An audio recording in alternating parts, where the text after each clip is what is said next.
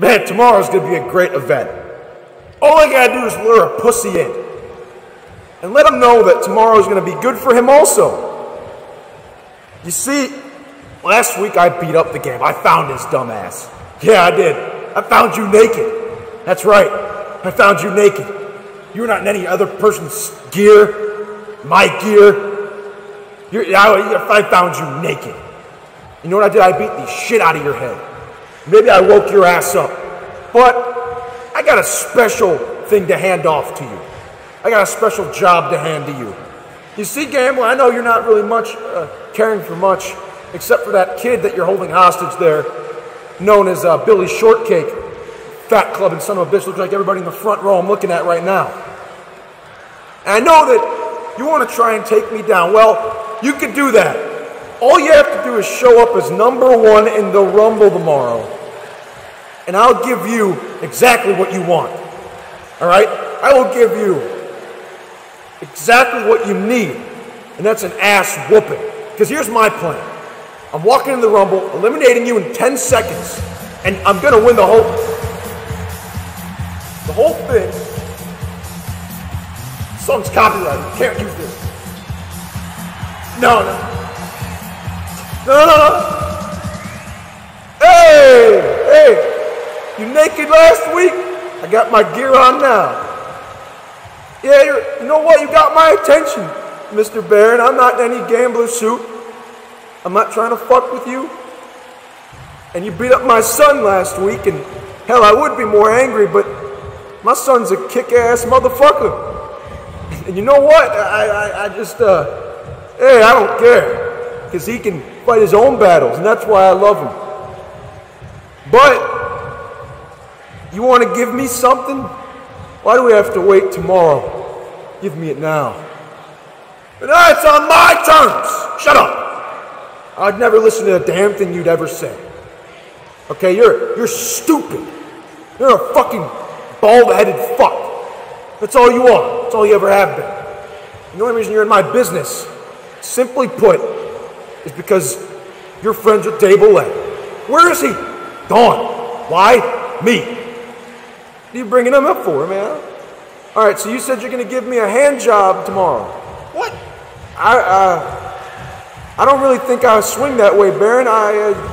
You know, in Vegas, I got hand jobs, and they're also pretty bad, but it wasn't a gimp fuck like you that did it. No, I got it from a hot girl named Sugar and Candy. It's in my theme song with Dable. You should really look up on it. It's a great story. Helicopter crash. I don't care. It's not what I said. Don't try to stir this shit into your own little thing. You're pathetic. The only thing you do is try to make these people laugh, and you're not even funny. Nobody likes you. I mean, sure, Pennsylvanians like you because Pennsylvanians haven't watched a damn good thing in their lives to make them laugh. No, they watch Elmo. And that makes them laugh. And you're like Elmo. You're a kid's show. The guy behind the Muppets probably a fucking kid. I don't want to talk about it. I don't know why we're talking, but hey, you know, I'm always down for a challenge. You know, imagine me being the Iron Man in the Rumble. All the way from #1 to number 30, and I win. And I win the world title against James Vice, and I give that belt to my son. Sounds like a deal, Baron. What is it, you at #2 or something? Yeah, it is. It's kind of me at #2. I mean, I haven't really thought about it yet. But you accepted, which means you got to be #1 in that Rumble, and I appreciate your hustle. You thinking you're actually going to run into that thing and eliminate every other monster piece of shit in that roster, in that locker room. No. Business Baron can do that. Gambling. Your name's Gambler, why don't you take a gamble? That's all I'm asking. I already accepted. You stupid, I already accepted. I already accepted, and you say it's kind of you. What are you going to dress like a gimp? Oh wait, no, you already dressed like a gimp. And I've seen plenty of gimps in Las Vegas, and boy, I mean, I've seen their abs.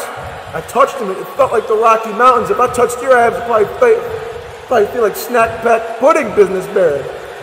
So I wouldn't mind tossing your snack pack pudding looking ass out of the top rope in the first thing into the show. I'm glad that's what you want, Gambler. And I'm glad that you come up here straight up as yourself wearing dragon trunks you bought on Amazon and printed your name embossed. Gambler is himself. You're an embarrassment, and I can't wait to embarrass you at the Rumble. I'm so happy that you have the hustle that you do. Because I can't wait to just make you, your son, your ugly uncle, or brother, whatever you want to call him, cry. I can't wait to make them all cry. I don't want you to say another word. I'm not going to put my hands on you, and you're not going to put your hands on me either, because you know that without your costumes, without your gaffes, your goofs, your peanut funny shit, throwing at elephants and shit, funny laugh bullshit, you'd never be able to beat me. And at the Rumble, that's simply what I'm going to do, and I'm going to do it my way. I'm going to make trends. See you there, nerd. Hey, you know, if you still want to do that hand job, just, I know a girl. She's 400 pounds. Oh, jeez, typical crazy promo. Gambler, first time ever, he's getting himself in the ring. It's ridiculous. Joe even quit the show because it was that stupid. I mean, hell, we're going to get Gambler at #1.